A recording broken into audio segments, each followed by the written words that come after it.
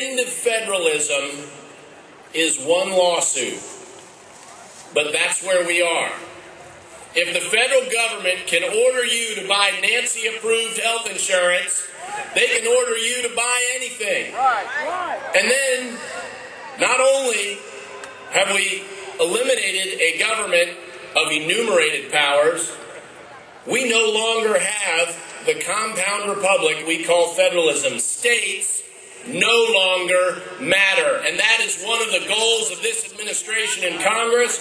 And in Virginia, where it all began, we're going to fight it until it ends.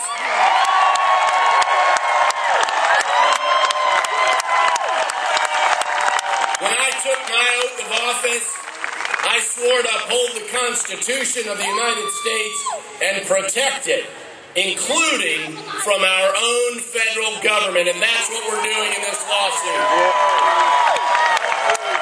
You know, in 1774, at the First Continental Congress, they all signed on to a document that said they cheerfully acknowledged Parliament's right to regulate their commerce, cheerfully acknowledged.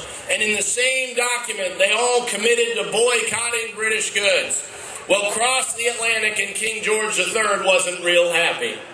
And the Parliament wasn't real happy. And they called in their lawyers. Yes, right there, their lawyers. The Solicitor General. And the Solicitor General told the King the colonists are well advised legally. They have come up to the line and stayed within the law. And Parliament wanted to punish the colonists for that, but they couldn't compel them to buy British products. King George III and the Parliament of Great Britain that we rebelled against respected the liberty of the colonists of America more than the Congress and the President of the United States of America.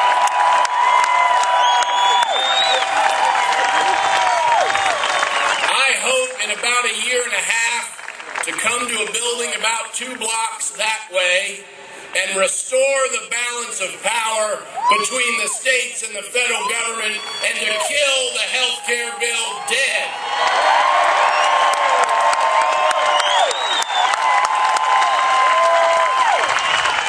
And in doing so, fulfilling the role of states foreseen by our founding fathers to check the power of the federal government. Your state's attorney general is your last line of defense in protecting the Constitution against the federal government. And it may be the last line of defense, but I've got news for you. It's not a quiet one. We're not asleep on the watch, and we're going to fight until we've got our Constitution back and we've knocked the federal government back inside the boundaries of that sacred document.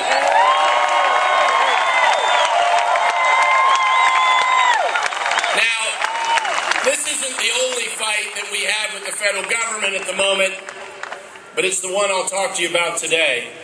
And I'd rather not be fighting with my own government. But I recognize my role as Attorney General.